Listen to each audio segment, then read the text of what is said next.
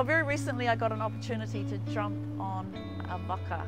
Not only any waka, but Hinemoana II, which was heading to Tonga from Tāmaki Herenga. My passion is being on the waka. What I do with my work is all around kai waka and all the plants that came on the waka and how we can keep sowing those seeds, keeping our connections, being rooted in the land wherever we are in the world through kai. What was so interesting about this voyage, it was all women, and it was headed by our Tongan captain, Captain Aunofo Havea.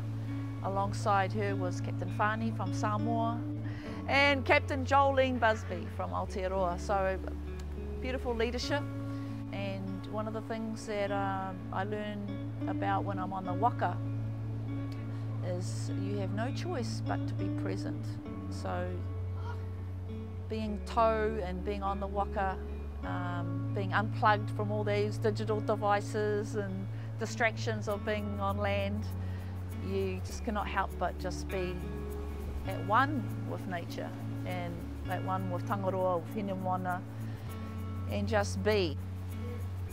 Yeah, no, one of the things that I love about being on the waka is connecting to the moana. The waka itself and how we need to care for the waka, but also caring for the crew that are on board. We end up being a very tight crew because we depend on each other. We're up at like 3 in the morning till 6 in the morning on our shifts, our clockwork shifts that go 24 hours through the day, through the night, through the wind, through the rain, through the storms, and yeah, we've got to keep our spirits up. And we do that through many different ways, but by the kai that we eat and how we load up and provision our waka before we go so that we're prepared, because we know it's not an easy journey and there are ways that we can make it easier. Mentally, physically, I love it so much that it's always a rewarding experience, and I managed to take along with me some of the harvests from this place here at Boundary, our garden where we grow uwhi, to connect to our ancestral roots, which is a Tongan yam, for those that don't know. Took it on board and we managed to enjoy that as one of our meals.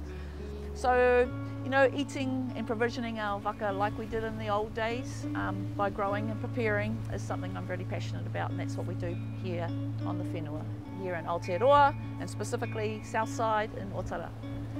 Kia manuia.